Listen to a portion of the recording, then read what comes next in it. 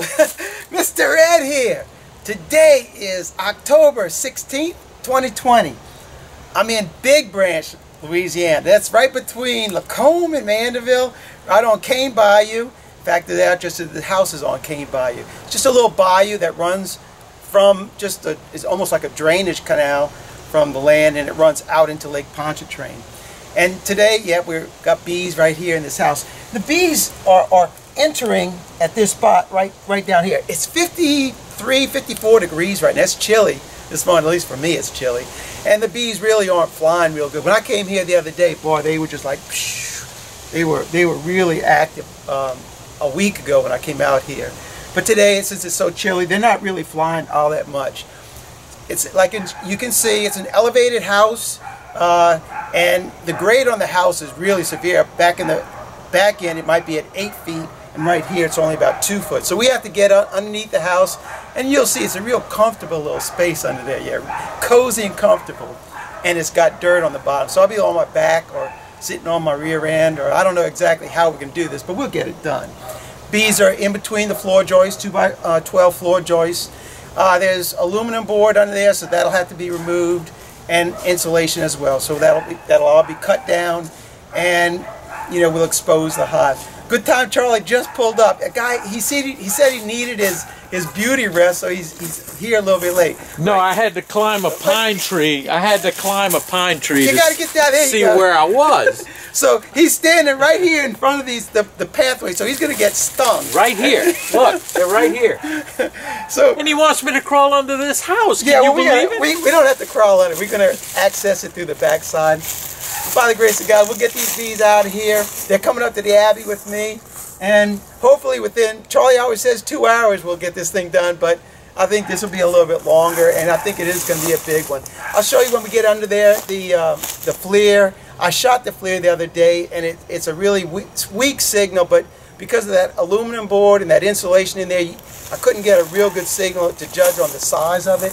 But we'll get under there and show you the whole space. Like I said, by the grace of God, we'll get these bees out of here, up to the Abbey, and another wrangling venture for the books. Let's wrangle, Charlie. Let's do it. Charlie and I are underneath the house, and like I told you, this is like a comfy space under here. I've got the little tarp set up so I won't be laying on the ground. The bee vac is set up over there, and right here, there's no point in me showing you with the flare, but right there, that's where our bees are, and I'm going to grab the camera and go over there and show you. And my plan is I'm going to remove this whole 4x8 section of aluminum board, and because I think that hive jumps the joist space. So Charlie thinks he's brave enough. Yeah, so he's pointing out right now. That's where our bees are. That's the comb has actually extended beyond that aluminum board. That's why that stuff is hanging down. But let me get the camera over there and I'll show you what that's all about. Let's take a look and see what we're looking like right here.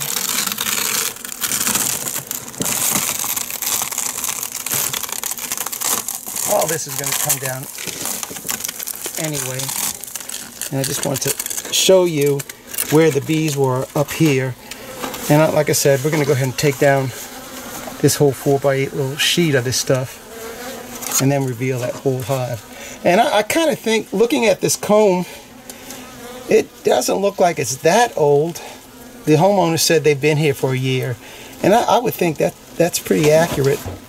Now, there have been hives previously, not in this location, but at the other end, down there where that opening is, as well as way down there. There was a hive down there, and another one on the outside. So this place is just loaded with bees, and I can almost be assured I will be back here in the springtime catching swarms from this place, because it's right there next to the bayou, and it's just loaded with food and obviously feral bees. Let's go ahead and take down this aluminum board and see what this hive looks like, huh?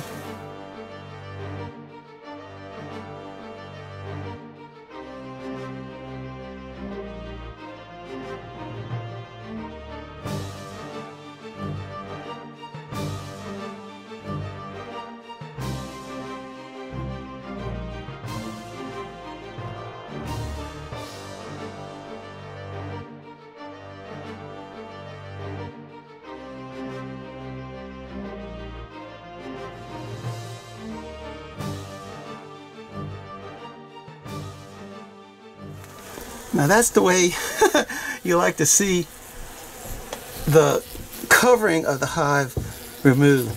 Looks like this is, I don't know, I would guess that's rats that brought this stuff in. Let's go ahead and pull this stuff down so we can see our hive. Oh, nice.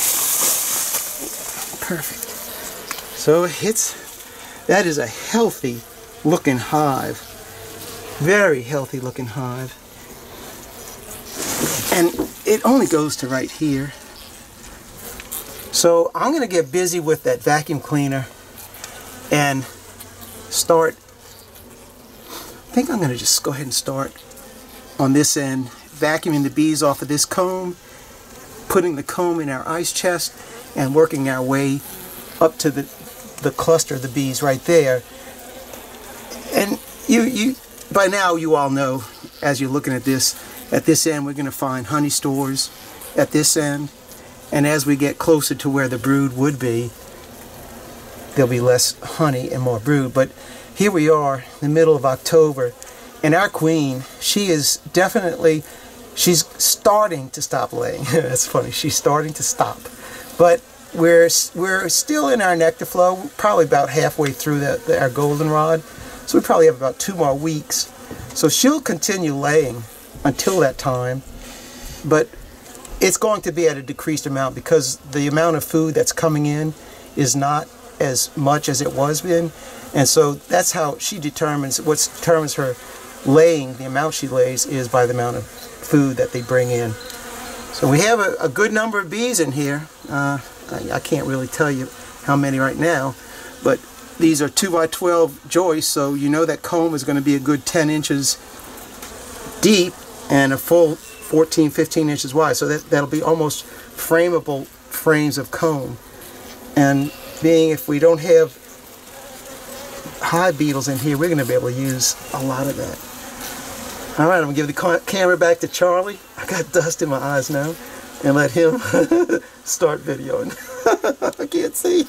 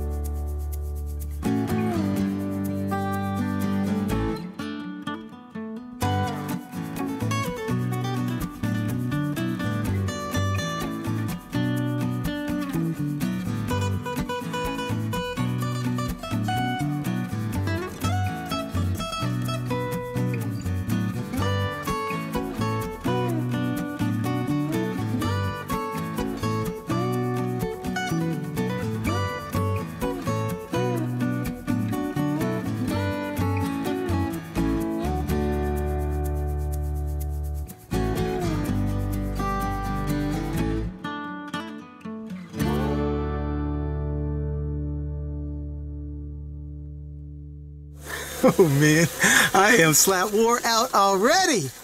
Man, the angle under here is absolutely the pits.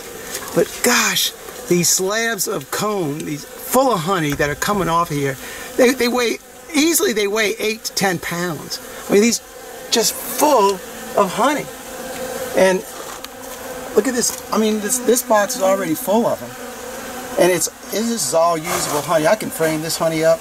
It's going to be gorgeous, this stuff. I'm still at least 3, if not 4 more frames of honey, sections of honey, before I get down to where the brood will be. And hopefully as I work further down, I'll be able to, my angle will become easier for me to work. Because right now it's just oh my gosh, the strain on my stomach and my legs, my back, it's incredible. Yeah, don't think this is a real glamorous job here. Honey's dripping all over me. I got my eyes are burning. It's It's another adventure though. We're gonna go ahead and start that vacuum back up again. Start cutting out some more comb. Charlie, what do you think so far? I think it's rough. He's making me tired. I'm the one that's getting tired. All right, we're gonna get back to it.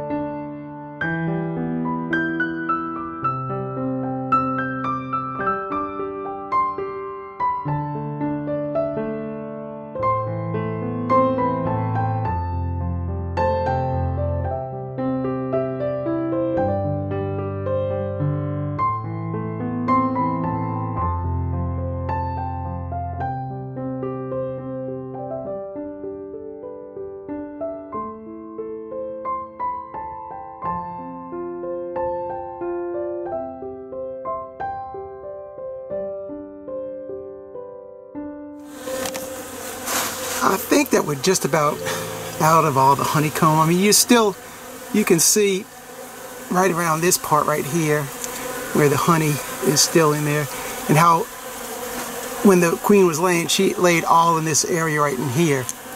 So we still have a little bit of brood, still unhatched brood right there. And I'm not really expecting to find a lot in here, but we'll get some of it. Well, we got about 5 more pieces of comb in there that it looked like. And I'll vacuum, and you know me and Charlie are going to be looking for that queen, even though it's kind of dark down here. All right, let's see if we can find a queen in all this mess.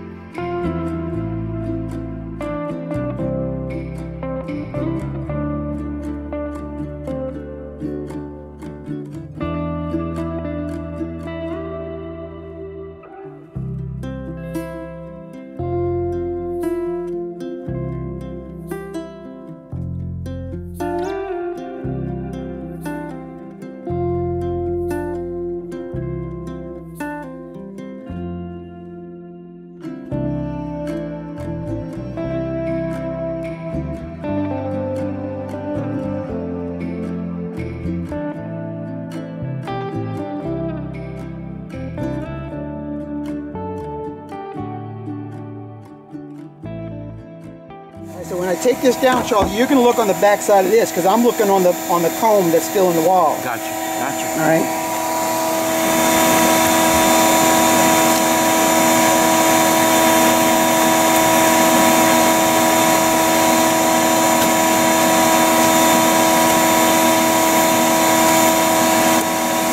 Ready? You ready? Yeah.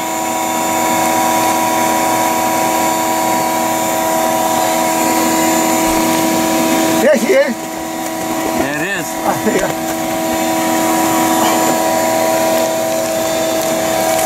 Give me our clip. No, Charlie. Our clip in my pocket. Woo! Thank you, Jesus. So Charlie's job was to look on the comb that I pulled off the wall. He's supposed to look at that. And then I look at the comb that's remaining on the wall. And I saw her crawling on that piece of comb. I just reached up and grabbed her.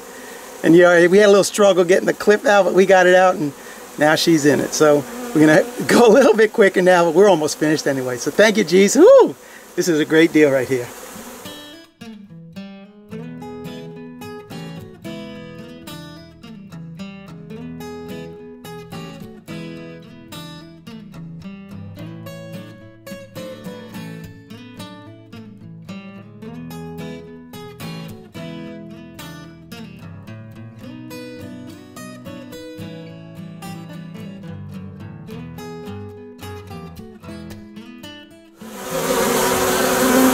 As I'm vacuuming the rest of the bees up, and I noticed, you'll notice too, that the comb is so irregular shaped.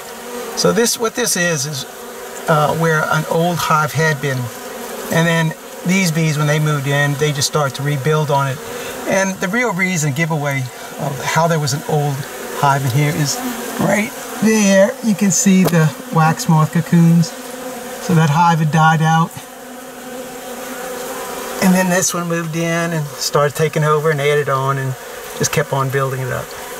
Pretty interesting. Thankfully, folks, that thing ain't there no more.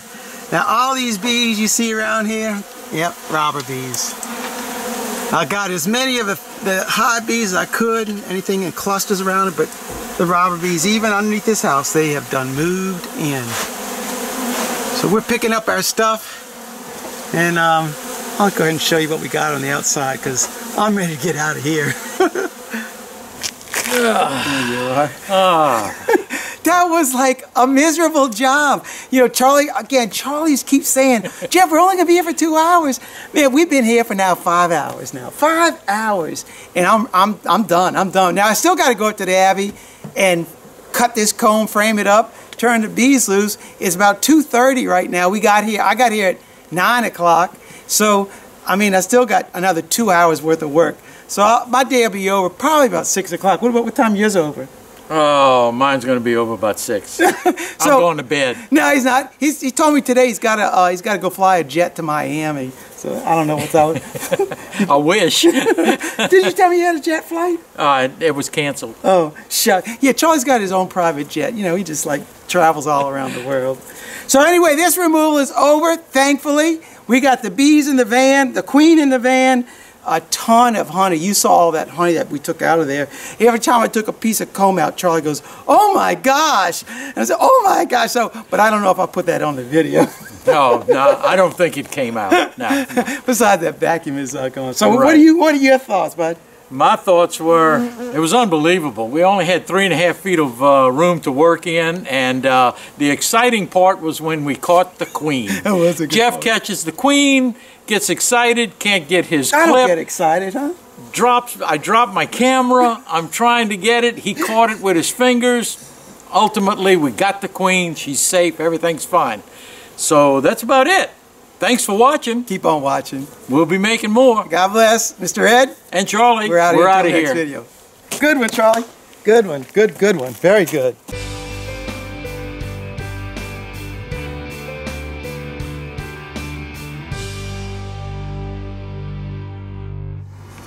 As you can guess, I made it back up to the Abbey, and I forgot to show you all that comb that I took out. Now you saw each piece as it was coming out of the hive, but I want to show you how much honeycomb we got. I mean, this box, I don't want to break this comb showing you, but there's 1, 2, 3, 4, 5, 6, 7, 8 of these slabs in there.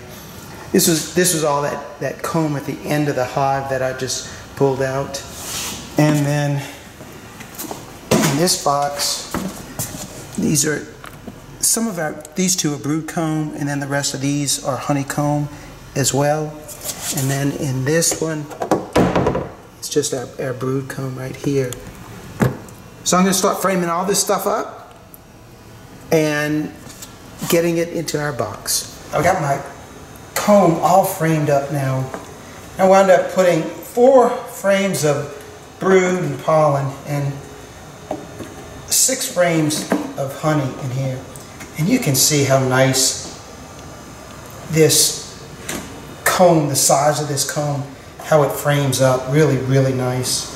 Definitely, when you get those slabs of comb on 2x12 structure, there's a brood one right there, that you can really frame these things up beautifully. Not chopped up. One section fills a whole frame, and it fills it really, really nicely too. So 6 frames of honey. That one's got pollen on it. And 4 frames of brood, or brood comb with some brood on it. So now I'm going to go ahead and set the box up outside, and we're going to turn our bees loose. Finally, our moment has arrived to turn our bees loose. And what I've done is I place a medium super on top of my deep super that's got all the comb in it, and that's just a spacer box. That's all it is. It allows me to bounce my bees in here. They'll fall down. It's just easier. And really the other nice thing is I take my queen and I just lay her on the top of these frames right here. Now she's going to stay in this cage for 2 days. I won't turn her loose until Monday. They need to stay in here. I want them to stay in here, and so by keeping that queen caged up, it really does. It doesn't guarantee that the bees will stay, but with the queen there, the brood in the box, and that honey in the box, there is that's the best likelihood of our bees staying in the box. I know I talked to somebody up in Pennsylvania, a brand new bee wrangler in Pennsylvania, and she had taken out some bees from underneath the trailer. She vacuumed them up and brought them home, went out there the next day, and they were gone. And you know, there's just no telling. There's so many reasons why it happens, but by doing it the way I'm doing right here, this is the best way that I know of keeping my bees in the box. So the bees have really clustered on the top of this screen right here because I had that queen up here. So I'm going to lift the screen up, and then I'll just bounce it in here. This system of taking the bees and putting them in the box physically instead of putting the brood box on top of them and letting them walk up, I like it so much better, because what's been happening is that honey will drip down on the bees and it'll kill a lot of them. It's a mess. I find this way is so much easier. The bees survive it better, and I like it a lot easier. Plus I like seeing all the bees flying there. So we're going to take our screen off, and you'll see there'll probably be a nice bob of bees on this, and we'll just bounce them.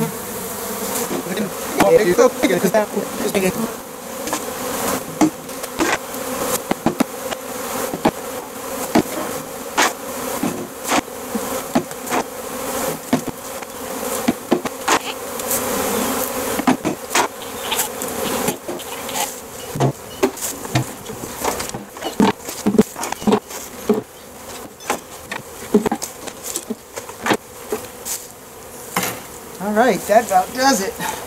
These bees will find that entrance and they'll get in there, and then I'll come back on Monday and turn loose our queen. Whew! Good day, good day.